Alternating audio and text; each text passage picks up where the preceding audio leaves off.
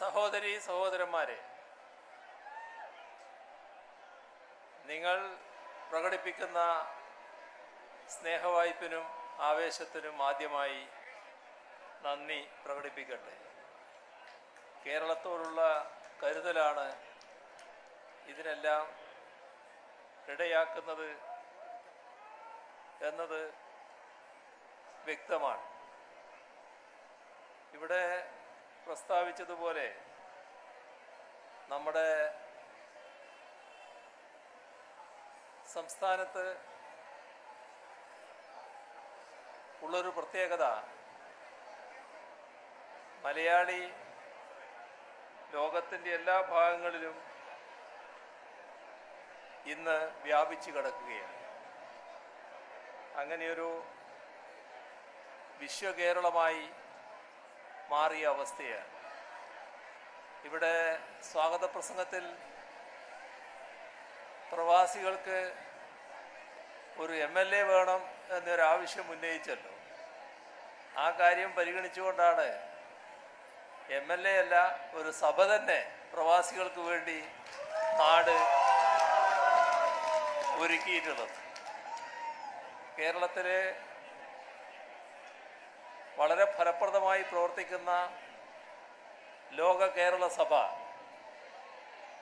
അതിൻ്റെ ഘടന ലോകത്താകെയുള്ള മലയാളികളെ ഉൾക്കൊള്ളുന്നതാണ്. എല്ലാവരും പ്രാതിനിധ്യ സ്വഭാവത്തോടുകൂടി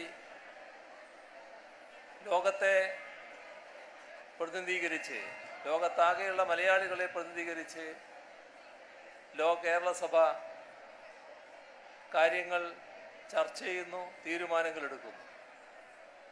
നമുക്കറിയാം, നേരത്തെ ലോക കേരള സഭ ഒന്നായി ഒരു സ്ഥലത്ത് സമ്മേളിക്കുന്ന നിലയായിരുന്നു ഉണ്ടായിരുന്നത്. പക്ഷെ ഒന്നാം ലോക കേരള സഭയിൽ തന്നെ നിർദ്ദേശങ്ങൾ വന്നു, ഇത്തരം ഒരു സഭ എന്നതിൽ നിന്ന് മാറി മേഖല തിരിച്ചുകൊണ്ടുള്ള സമ്മേളനങ്ങൾ നടക്കണം. അപ്പോൾ ഓരോ മേഖലയുടെയും പ്രശ്നങ്ങൾ പ്രത്യേകമായി ചർച്ച ചെയ്യാനാകും. അങ്ങനെയാണ് മേഖലാ സമ്മേളനങ്ങൾക്ക് തുടക്കം കുറിച്ചത്. ആദ്യത്തെ മേഖലാ സമ്മേളനം നടന്നത് ദുബായിലായിരുന്നു. ആ സമ്മേളനം കഴിഞ്ഞപ്പോൾ ലോകമാകെ കോവിഡ് മഹാമാരിയുടെ വ്യാപനം വന്നതിൻ്റെ ഫലമായി അതിന് തുടർച്ച വേണ്ട രീതിയിൽ ഉണ്ടായില്ല. അത് നമ്മുടെ വീഴ്ചയായി പറയാൻ കഴിയുന്നതല്ല, ലോകത്തിൻ്റെ സാഹചര്യം അങ്ങനെയായി, കോവിഡ് മഹാമാരി കാരണം. പക്ഷേ കോവിഡ് മഹാമാരി ശമിച്ചതോടുകൂടി അതിൽ നിന്നും മുക്തമായ അന്തരീക്ഷത്തിൽ ലണ്ടനിൽ വെച്ച് രണ്ടാമത്തെ മേഖലാ സമ്മേളനം നടന്നു. ആ മേഖലാ സമ്മേളനത്തിൽ യൂറോപ്പിലെയും UK-യിലെയും പ്രതിനിധികളായിരുന്നു പ്രധാനമായും പങ്കെടുത്തത്. ഇത് മൂന്നാമത്തെ മേഖലാ സമ്മേളനമാണ്. അമേരിക്കൻ മലയാളികളാണ് പ്രധാനമായും ഇതിൽ പങ്കെടുത്തത്. ഈ 2 ദിവസം വളരെ ഫലപ്രദമായ ചർച്ചകളാണ് ഇതിൻ്റെ ഭാഗമായി ഇവിടെ നടന്നത്. അതിൽ കേരളത്തെക്കുറിച്ചുള്ള കരുതൽ, കേരളം എങ്ങനെ ഇന്നത്തെ കാലത്തിനനുസൃതമായി മുന്നേറണം എന്നതിനെക്കുറിച്ചുള്ള അഭിവാഞ്ച, ഇതെല്ലാം പ്രകടമായിരുന്നു. വളരെ വിജയകരമായ രീതിയിലാണ് ലോക കേരള സമിതിയുടെ മേഖലാ സമ്മേളനം സമാപിച്ചത്.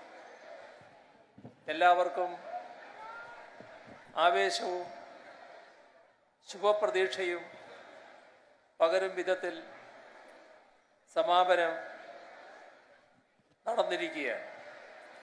ഇപ്പോൾ അതിൻ്റെ സമാപനമായുള്ള പൊതുസമ്മേളനമാണ് ഇന്നിവിടെ നടക്കുന്നത്. നിങ്ങൾ വലിയ തോതിലാണ് ഈ സമ്മേളനം വിജയിപ്പിക്കുന്നതിൽ പങ്കുവഹിച്ചിട്ടുള്ളത് എന്ന് കാണുന്നു. ആ കാര്യത്തിൽ ഇതിൻ്റെ സംഘാടകർ, ഇതുമായി ബന്ധപ്പെട്ട് പ്രവർത്തിച്ച ഓരോ ആളെയും പ്രത്യേകമായി തന്നെ എടുത്ത് അഭിനന്ദിക്കേണ്ടതായിട്ടുണ്ട്. അതിൽ നമ്മുടെ നാട് അങ്ങേയറ്റം സന്തോഷിക്കുകയാണ്. ആ സന്തോഷം നാടിനു വേണ്ടി ആദ്യമായും ഞാൻ പങ്കുവെക്കട്ടെ. നിങ്ങൾ ഈ രീതിയിൽ ഈ മേഖലാ സമ്മേളനം വിജയിപ്പിച്ചതിന് കൃതജ്ഞത ആദ്യമേ തന്നെ രേഖപ്പെടുത്തുന്നു. കേരളത്തെക്കുറിച്ച് ഒരുപാട് കരുതലുള്ളവരാണ് നിങ്ങളെല്ലാവരും. ഈ പ്രശസ്തമായ സ്ഥലത്ത് നിന്ന് സംസാരിക്കുമ്പോൾ നമ്മുടെ നാടിൻ്റെ പ്രത്യേകതകൾ അത് വിശദമായി തന്നെ പറയേണ്ടതായിട്ടുണ്ട് എന്നാണ് തോന്നുന്നത്. അതുകൊണ്ട് ഇവിടെ കൂടിയ മലയാളികളല്ലാത്തവർക്കും കാര്യങ്ങൾ മനസ്സിലാകുന്നതിന് വേണ്ടി ചില ഭാഗങ്ങൾ ഇംഗ്ലീഷിൽ കൂടി പറയാമെന്നാണ് തോന്നുന്നത്.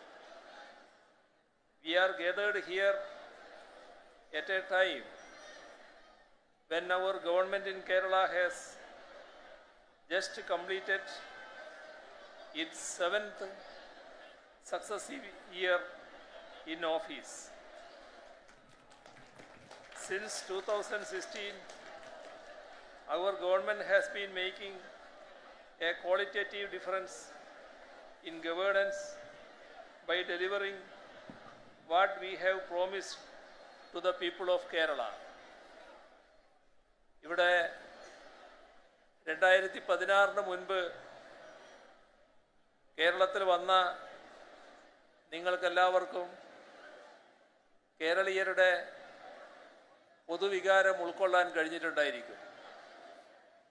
അന്ന് പൊതുവെ നമ്മുടെ നാട്ടിൽ ഒരു വല്ലാത്ത നിരാശയാണ് ഉണ്ടായിരുന്നത്. ആ നിരാശ ഇവിടെ ഒന്നും നടക്കില്ല,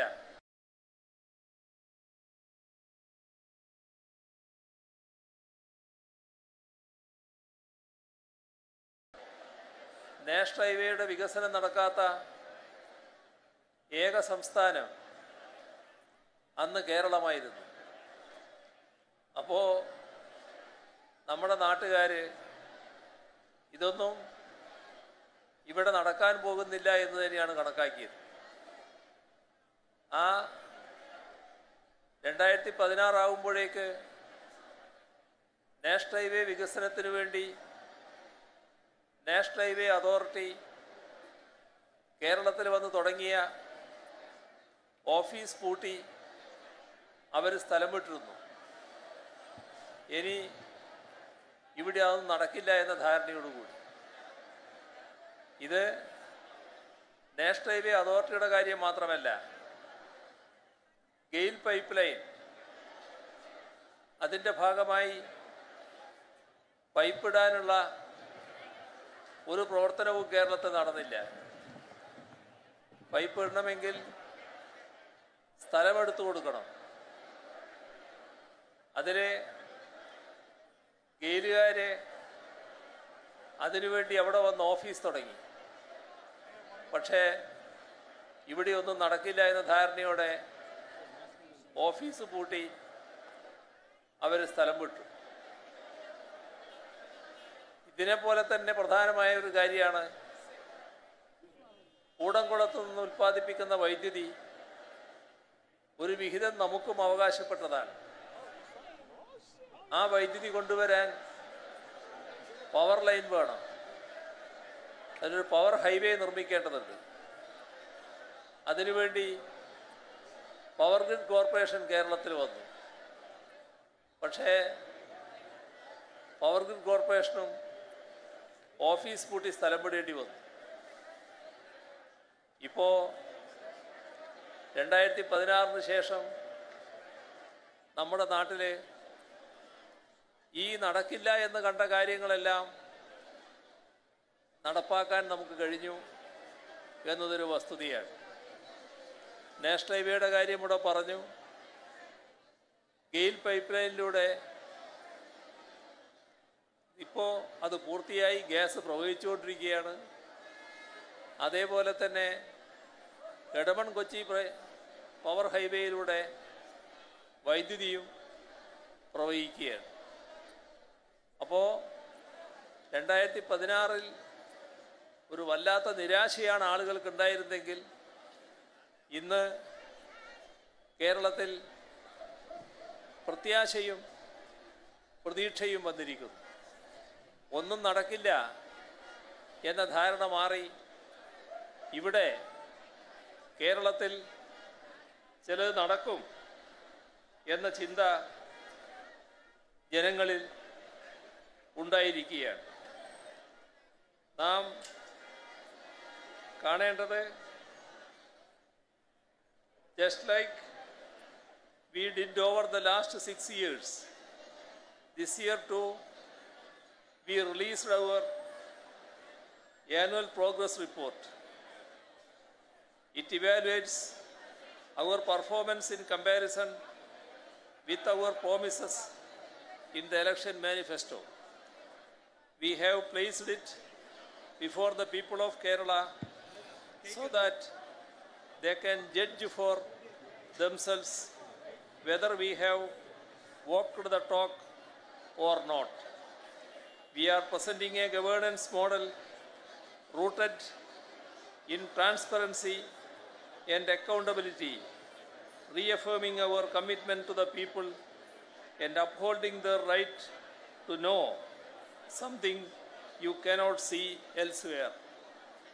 ഇത് ഏതെങ്കിലും തരത്തിലൊരു മേനി പറച്ചിലല്ല. ജനങ്ങളോട് സാധാരണ തെരഞ്ഞെടുപ്പിൽ ചില വാഗ്ദാനങ്ങൾ നൽകും. പക്ഷേ പലരും ആ വാഗ്ദാനങ്ങൾ അപ്പോഴേ തന്നെ മറന്നു കളയലാണ്. രാജ്യത്ത് ഒരു പ്രധാന കക്ഷിയുടെ പ്രധാന നേതാവിനോട് തെരഞ്ഞെടുപ്പ് മാനിഫെസ്റ്റോയിൽ ഇങ്ങനെ പറഞ്ഞിട്ടുണ്ടല്ലോ, എന്താണ് നടപ്പാക്കുന്നതെന്ന് ചോദിച്ചപ്പോൾ അത് തെരഞ്ഞെടുപ്പ് പ്രചരണത്തിന് വേണ്ടി പറഞ്ഞ കാര്യമല്ലേ എന്നായിരുന്നു തിരിച്ചു മറുപടി. അതായത് നടപ്പാക്കാനുള്ളതല്ല എന്നർത്ഥം. എന്നാൽ ആ ഒരു രീതിയല്ല കേരളത്തിൽ സ്വീകരിക്കുന്നത്. എന്താണോ പറയുന്നത് അത് നടപ്പാക്കുക. അതാണ് കേരളത്തിൽ നാം ചെയ്തിട്ടുള്ളത്. 2016 ജനങ്ങളുടെ മുന്നിൽ 600 വാഗ്ദാനങ്ങളായിരുന്നു നൽകിയത്. ആ വാഗ്ദാനങ്ങൾ നടപ്പാക്കുന്ന കാര്യം ജനങ്ങൾക്ക് പരിശോധിക്കാനുള്ള അവസരമൊരുക്കി. അതിൻ്റെ ഭാഗമായി ഒരു പ്രോഗ്രസ് റിപ്പോർട്ട് ഓരോ വർഷത്തിലും ഗവൺമെൻറ് ഇറക്കി. ആ പ്രോഗ്രസ് റിപ്പോർട്ടിൽ മാനിഫെസ്റ്റോവിൽ പറഞ്ഞ കാര്യങ്ങൾ എത്ര കണ്ട് നടപ്പാക്കി എന്താണ് വിശദമാക്കിയത്.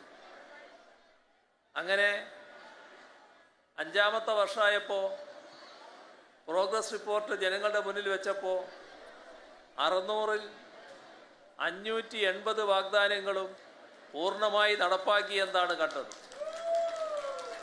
അതാണ് ജനങ്ങൾ സംസ്ഥാന സർക്കാരിനോടൊപ്പം നിന്നുകൊണ്ട് കേരളത്തിൻ്റെ ചരിത്രം തിരുത്തി നിങ്ങൾ തന്നെ അടുത്ത തവണയും ഭരിക്കുമെന്ന് പറഞ്ഞുകൊണ്ട് 99 സീറ്റിലേക്ക് LDFിൻ്റെ സീറ്റ് വർദ്ധിപ്പിച്ച് ഭരണഭാരം LDFിനെ ഏൽപ്പിക്കുന്നതിനിടയാക്കിയത്.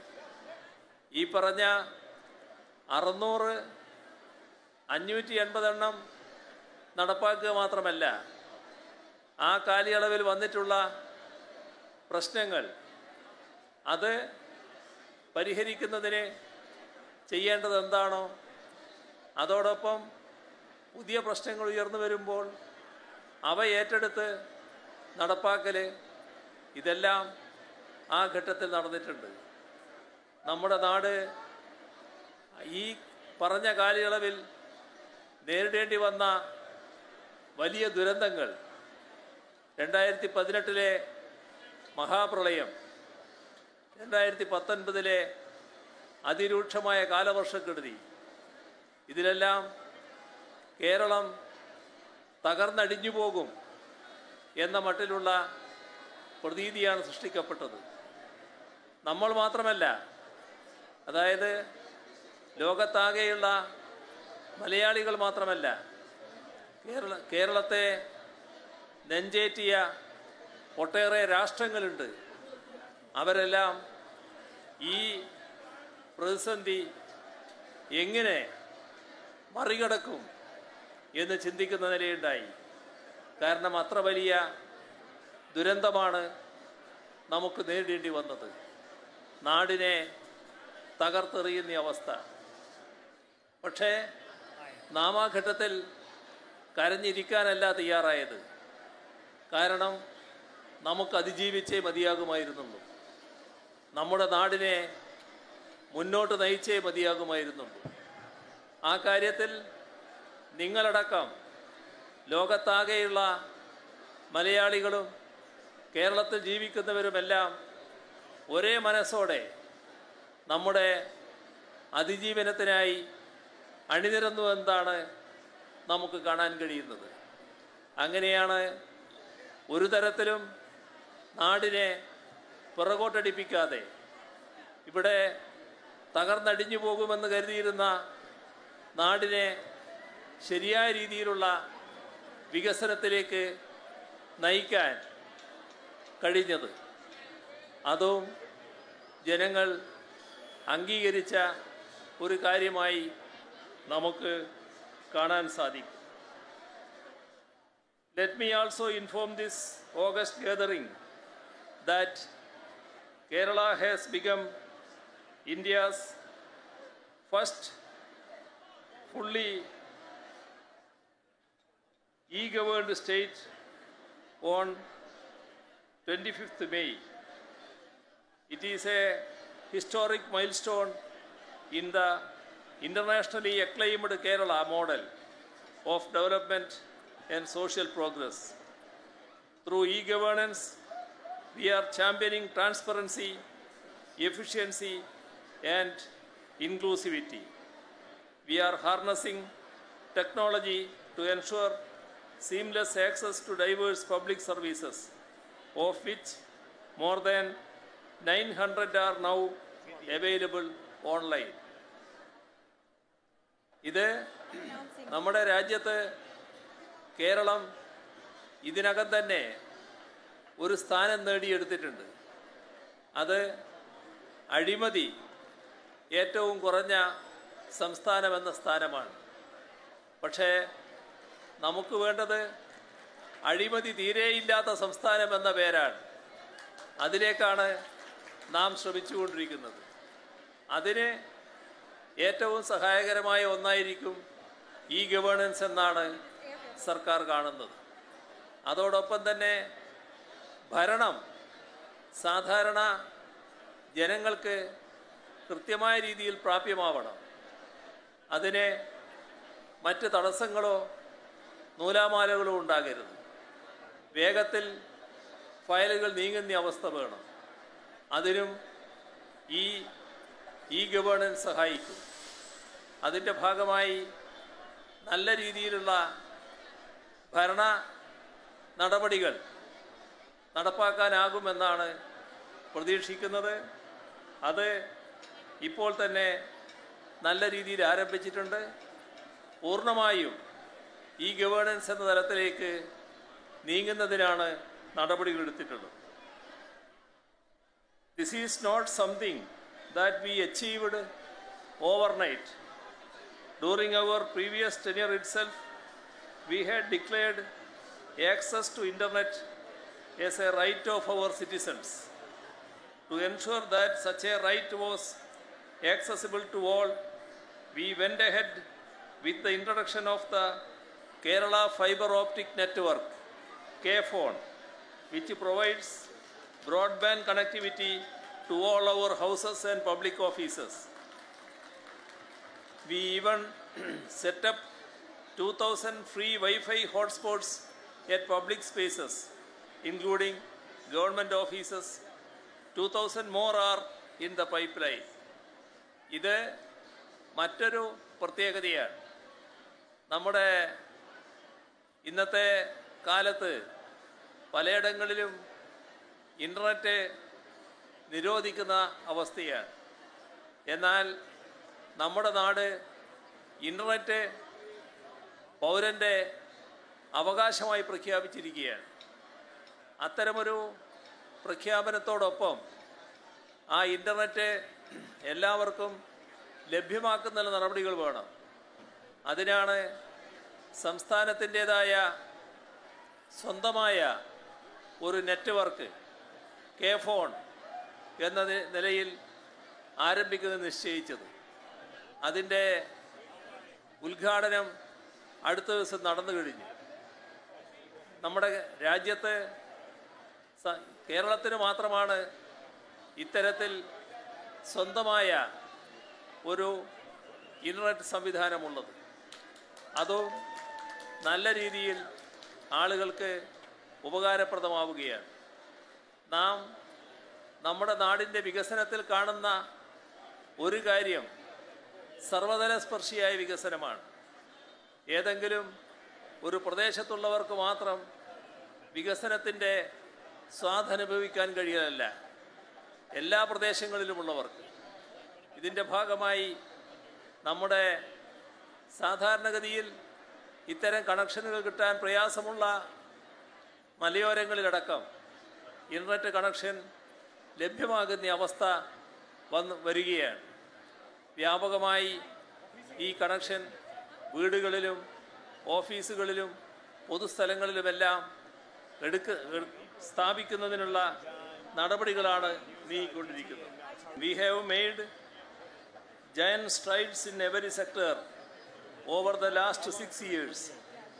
We have built homes for 3.5 lakh families, given title deeds to 3 lakh people, issued priority ration cards to 3.5 lakh families, and are the only state in the country that has a program to eradicate extreme poverty, even though only 0.7% of Keralites experience multi-dimensional poverty according to the Niti Aayog.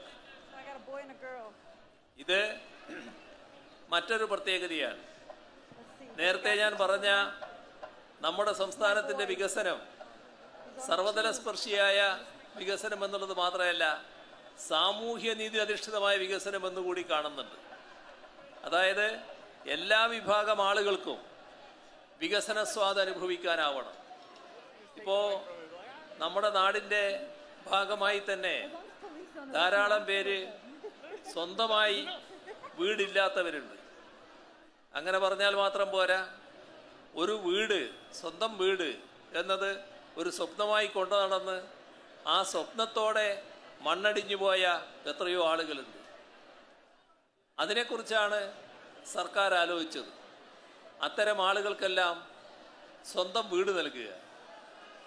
അങ്ങനെ ഇപ്പോൾ 3,50,000 എന്നാണ് ഞാൻ നേരത്തെ പറഞ്ഞത്. കൃത്യമായി പറഞ്ഞാൽ 3,70,000-ഓളം വീടുകളാണ് ഇവിടെ പൂർത്തിയായിട്ടുള്ളത്. അതിനോടൊപ്പം കഴിഞ്ഞ ദിവസം അതിൻ്റെ ഉദ്ഘാടനം നടക്കുമ്പോൾ അന്ന് നല്ല രീതിയിൽ ചില കണക്കുകൾ പുറത്തു വരികയുണ്ടായി.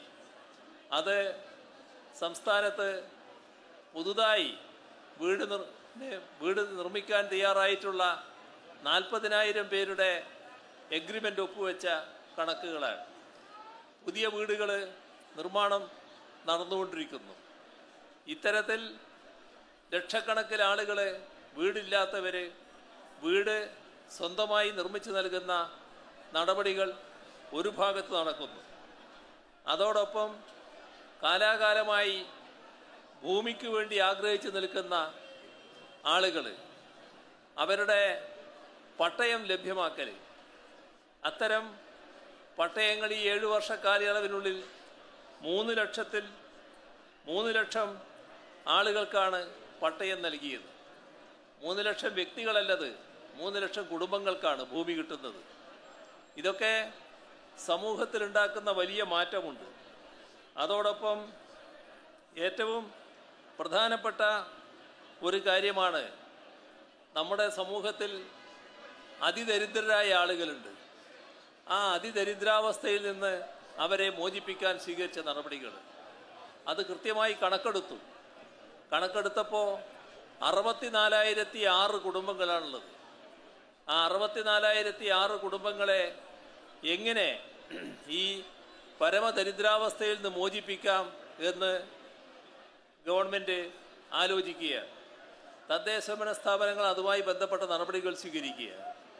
ഇത് 2023 2025 നവംബർ 1 നമ്മുടെ സംസ്ഥാനത്തെ ഈ പറഞ്ഞ 64,006 കുടുംബങ്ങളെയും പരമദരിദ്രാവസ്ഥയിൽ നിന്ന് മോചിപ്പിച്ച് പരമദരിദ്രരില്ലാത്തൊരു നാടാക്കി കേരളത്തെ മാറ്റാനുള്ള നടപടികളാണ് കേരളം സ്വീകരിച്ചു വരുന്നത്.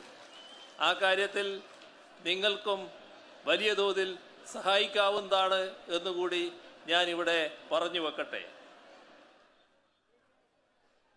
We have made close to 207,000 appointments through the Kerala PSC and created around 30,000 new posts in government services.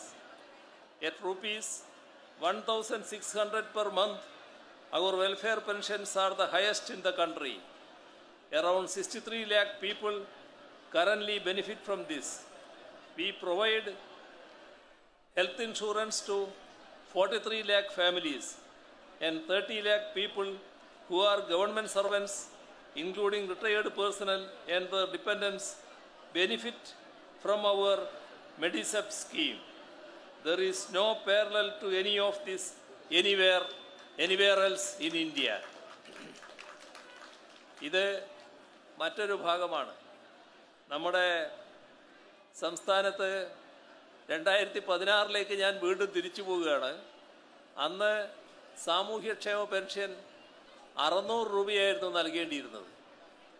എന്നാൽ 2 വർഷം വരെ പെൻഷൻ കുടിശ്ശികയായി കിടക്കുന്നവരുണ്ടായിരുന്നു. ആ പാവങ്ങൾക്ക് ആ പെൻഷൻ കിട്ടുന്ന നിലയുണ്ടായില്ല.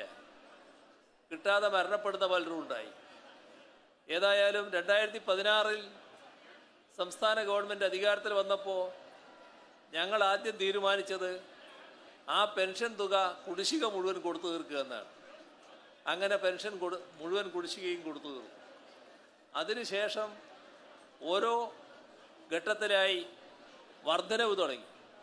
600-ൽ നിന്ന് 1,600-ലെത്തി നിൽക്കുകയാണ് ഇപ്പോൾ. 1,600 രൂപയാണ് പെൻഷൻ. ആ 1,600 രൂപ പെൻഷൻ 63 ലക്ഷം ആളുകൾക്ക് കൃത്യമായി ലഭിക്കുകയാണ്. ഇതിവിടെ നിൽക്കില്ല. ഇനിയും കാലാനുസൃതമായ വർധനവ് അതിനകത്ത് വേണ്ടിവരുമെന്ന് തന്നെയാണ് സർക്കാർ കാണുന്നത്. We have set up India's first super fab lab, India's first digital university, India's first graphene center and India's first water metro. The foundation stone has been laid for India's first digital science park. We have the best startup ecosystem in the country. Our Year of Enterprise scheme, which set up close to 1,40,000 enterprises, provided close to 3 lakh employments and secured around rupees 8,500 crore of investments, has been hailed as the best practice. ഇത് കേരളത്തിൻ്റെ മറ്റൊരു മാറുന്ന മുഖമാണ്. IT മേഖല എങ്ങനെ വികാസം പ്രാപിക്കുന്നു എന്നതാണ് ഇതിലൂടെ നമുക്ക് കാണാൻ കഴിയുന്നത്. ഇവിടെ സ്റ്റാർട്ടപ്പ് മിഷൻ്റെ ഏറ്റവും പ്രധാനപ്പെട്ട കേന്ദ്രമായി കേരളം നിലനിൽക്കുകയാണ്. അതോടൊപ്പം തന്നെ ഇന്ത്യയുടെ ഒന്നാമത്തെ സൂപ്പർ ഫാബ് ലാബ് നമ്മുടെ കേരളത്തിലാണ് സ്ഥാപിക്കാൻ നമുക്ക് കഴിഞ്ഞത്. ഇവിടെ കഴിഞ്ഞ ദിവസം കുറച്ച് നാൾ മുൻപാണ് പ്രധാനമന്ത്രി വന്ന് നമ്മുടെ ഡിജിറ്റൽ സയൻസ് പാർക്കിൻ്റെ നിർമ്മാണ പ്രവർത്തനവും വാട്ടർ മെട്രോയുടെ ഉദ്ഘാടനവും നടത്തിയത്. വാട്ടർ മെട്രോ എന്നത് ഇന്ത്യയിലെ ആദ്യത്തെ ഒരു സംരംഭമാണ്. സംസ്ഥാന ഗവൺമെൻറ് നടപ്പാക്കിയൊരു പദ്ധതിയാണ്. നമ്മുടെ ഇന്ത്യയിലെ 40ഓളം നഗരങ്ങൾക്ക് മാതൃകയാകുന്നൊരു പദ്ധതിയായിട്ടാണ് ഇത് മാറാൻ പോകുന്നത്. അതോടൊപ്പം തന്നെ ഡിജിറ്റൽ സയൻസ് പാർക്ക്, നേരത്തെ പറഞ്ഞു ഡിജിറ്റൽ യൂണിവേഴ്സിറ്റി രാജ്യത്ത് ആദ്യത്തേതാണ് എന്ന്. അതേപോലെ തന്നെ ഡിജിറ്റൽ സയൻസ് പാർക്കും ആദ്യത്തേതാണ്. അതെല്ലാം നിർമ്മാണോദ്ഘാടനം നിർവഹിച്ചുകൊണ്ട് കേരളത്തെ വലിയ തോതിൽ പ്രശംസിച്ചുകൊണ്ടാണ് ഇന്ത്യൻ പ്രധാനമന്ത്രി തന്നെ അന്ന് സംസാരിച്ചത്. അതോടൊപ്പം കേരളത്തിൻ്റെ വ്യാവസായിക സൗഹൃദ അന്തരീക്ഷം വല്ലാതെ വർദ്ധിച്ചിരിക്കുന്നു എന്നാണ് കാണാൻ നമുക്ക് കഴിയുക. 1,00,000 സംരംഭങ്ങൾ തുടങ്ങാൻ തീരുമാനിച്ചിട്ട് ഒരു വർഷം കൊണ്ട് 1,40,000 സംരംഭങ്ങളിലേക്ക് എത്തുന്ന നിലയുണ്ടായി. അത് കേരളത്തിൻ്റെ പുതിയ മാറ്റമാണ് കാണിക്കുന്നത്. അതേപോലെ തന്നെ IT മേഖലയിൽ പുതിയ ഒട്ടേറെ സ്ഥാപനങ്ങൾ കേരളത്തിൽ വരാൻ സന്നദ്ധമാകുന്നു. ഇത് നമ്മുടെ നാടിൻ്റെ തൊഴിലില്ലായ്മ വലിയ തോതിൽ കുറക്കുന്നതിനിടയാക്കുന്നു എന്നതും ഈ കൂട്ടത്തിൽ നാം കാണേണ്ടതായിട്ടുണ്ട്. നേരത്തെ 2016 12% തൊഴിലില്ലായ്മ നിരക്ക്.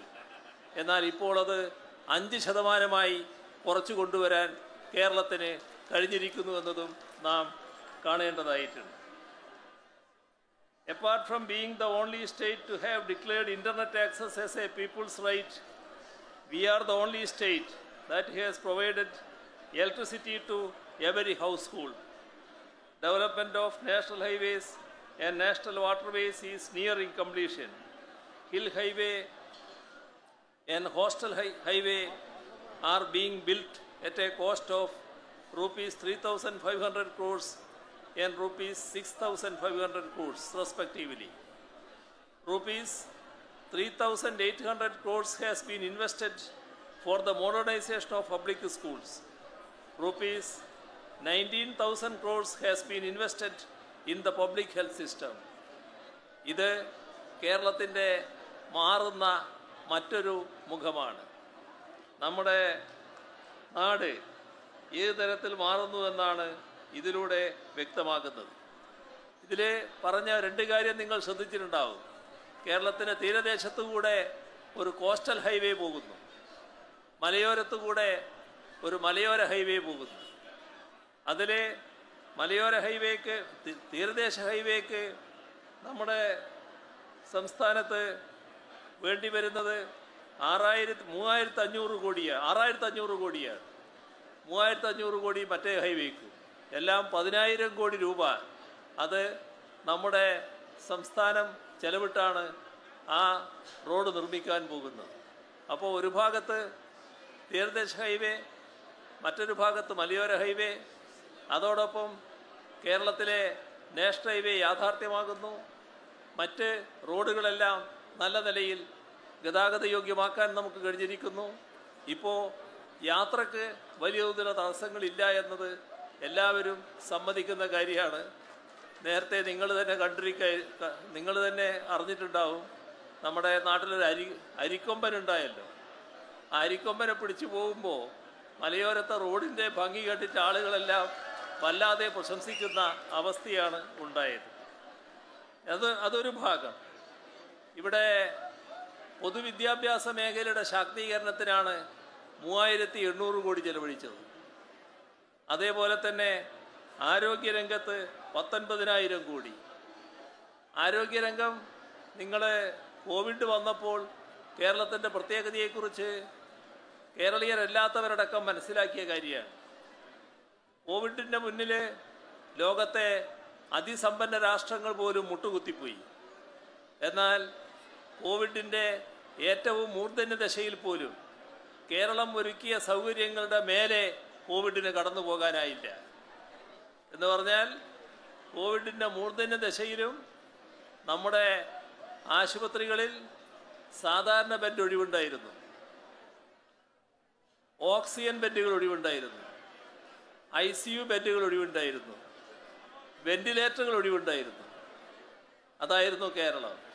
മറ്റ് പലയിടത്തെ അനുഭവം നിങ്ങൾക്കറിയാം. ഞാൻ ഒന്നിനെക്കുറിച്ചും ഇപ്പോൾ പരാമർശിക്കുന്നില്ല. എന്നാൽ ഇതിൽ നിന്നെല്ലാം വ്യത്യസ്തമായൊരു നാടായി കേരളം നിന്നു. എന്തുകൊണ്ടാണത് കഴിഞ്ഞത്? നേരത്തെ തന്നെ ആരോഗ്യമേഖലയിൽ ഈ ആരോഗ്യമേഖലയുടെ ശാക്തീകരണത്തിന് വേണ്ടിയുള്ള പണം ചെലവിട്ടിരുന്നു. അതിൻ്റെ ഭാഗമായി പ്രാഥമിക ആരോഗ്യ കേന്ദ്രങ്ങൾ കുടുംബാരോഗ്യ കേന്ദ്രങ്ങളാക്കി മാറ്റി. വലിയ മാറ്റങ്ങളാണ് അതിലൂടെ ഉണ്ടായത്. നാടാകെ ആരോഗ്യരംഗം ശക്തമായി എന്താണ് വസ്തുത. അതിൻ്റേതായ മാറ്റം നമുക്കവിടെ അനുഭവിക്കാൻ കഴിഞ്ഞിട്ടുണ്ട്. അതോടൊപ്പം താലൂക്ക് ആശുപത്രി മുതൽ മെഡിക്കൽ കോളേജ് ആശുപത്രി വരെയുള്ളവിടത്ത് ആവശ്യമായ സൂപ്പർ സ്പെഷ്യാലിറ്റി സൗകര്യങ്ങൾ ഏർപ്പെടുന്നുണ്ടായിരുന്നു. ഇതൊന്നും കോവിഡ് വരുമെന്ന് കണ്ടിട്ടല്ല, നാട്ടിലുള്ള എല്ലാവർക്കും ചികിത്സാ സൗകര്യം ലഭ്യമാകണമെന്ന സർക്കാരിൻ്റെ നിലപാടിൻ്റെ ഭാഗമായിട്ടാണ്. അതാണ് കോവിഡ് വന്നപ്പോൾ നമുക്ക് ഉപകരിച്ചത്. In 2016, when our LDF government came to office, Kerala's unemployment rate was 12%. We have brought it down to 5%. Kerala's GSDP was rupees 5,61,994 crores in 2015-16. It has grown to rupees 10,17,873 crore in 22-23. It is a phenomenal growth of 81% in 7 years. Our per capita income has risen from rupees 1,48,133 to rupees 2,28,767 over the last 7 years. In this regard too, we have seen a spectacular growth of 54%. ഇത് കേരളത്തിൻ്റെ വളർച്ചയെ കാണിക്കുന്ന ഭാഗമാണ്. ഞാൻ വിശദമാക്കേണ്ടതില്ല, കൃത്യമായി നിങ്ങൾക്ക് മനസ്സിലാക്കാൻ കഴിഞ്ഞ കാര്യമാണ്. Kerala has achieved this tremendous growth across sectors despite facing an array of challenges like Oki, Nipah, the unprecedented floods of 2018, the monsoon calamity of 2019, and the COVID-19 pandemic, which essentially brought even the global economy to a standstill. The fact that we have overcome all this effectively is a testament to Kerala's resilience. നാം കാണേണ്ടത്, ഇത്തരത്തിൽ പ്രകൃതി ദുരന്തങ്ങളൊക്കെ ഉണ്ടായപ്പോൾ നാം കേരളത്തിൻ്റെ പുനർനിർമ്മാണത്തിനാണ് ശ്രദ്ധിച്ചത്. ആ പുനർനിർമ്മാണം നടക്കുമ്പോൾ പഴയത് പുനഃസ്ഥാപിക്കലല്ല, ഇനിയൊരു ദുരന്തമുണ്ടായാൽ അതിന് തകർക്കാനാവാത്ത വിധത്തിലുള്ള നിർമ്മാണത്തിലേക്കാണ് നാം കടന്നത്. അതിൻ്റെതായ പ്രത്യേകതയും നാം അനുഭവിച്ചു കഴിഞ്ഞിട്ടുണ്ട്. Kerala tells a remarkable tale of social harmony, equitable growth and progressive values. With its unique model of inclusive development, Kerala has emerged as an exemplar of people-centric progress. Compassion and social justice drive our policies that empower marginalized communities and foster equal opportunities for all. Kerala shines as a beacon of progressive ideals where every voice matters and the spirit of unity paves the way for a brighter future. While achieving these gains, we were also addressing certain grey areas which require focused attention. Following it, Kerala formulated an action plan which resulted in Kerala achieving the prime position in the National Food Safety Index. We are the most literate state. Our infant and maternal mortality rates are at par with developed countries. Our government schools and hospitals have been adjudged as the best in the country by several agencies, including the Niti Aayog. We have the best law and order situation, and so on. All this has been made possible because communal harmony and peaceful coexistence are always ensured. That is why there has not been even a single instance of communal violence in Kerala over the last several years. ഇത് നമ്മുടെ നാടിൻ്റെ മറ്റൊരു പ്രത്യേകതയാണ്. ഈ പ്രത്യേകത നേടാൻ കഴിയുന്നത് വർഗീയതയോട് വിട്ടുവീഴ്ചയില്ലാത്ത സമീപനം സ്വീകരിക്കുന്നതുകൊണ്ടാണ്. വർഗീയതയുമായി സമരസപ്പെടുന്ന ഏർപ്പാടില്ല. ഏത് വർഗീയതയായാലും അതിനെ ശക്തമായി നേരിടുക എന്നതാണ് കേരളം സ്വീകരിക്കുന്ന നിലപാട്. അതുകൊണ്ടാണ് ഈ പറയുന്ന തരത്തിലുള്ള പ്രത്യേകത നമുക്ക് നിലനിർത്താൻ കഴിയുന്നത്. മതനിരപേക്ഷതയുടെ വിളനിലമായി കേരളം മാറി നിൽക്കുന്നത് അതുകൊണ്ട് തന്നെയാണ്. In short, Kerala stands apart in every respect. Here is a Kerala of which every Malayali, no matter where he or she is, can rightly be proud of. I take this opportunity to request all of you to continue to cooperate with us in the times to come to making our land more and more prosperous. Thank you.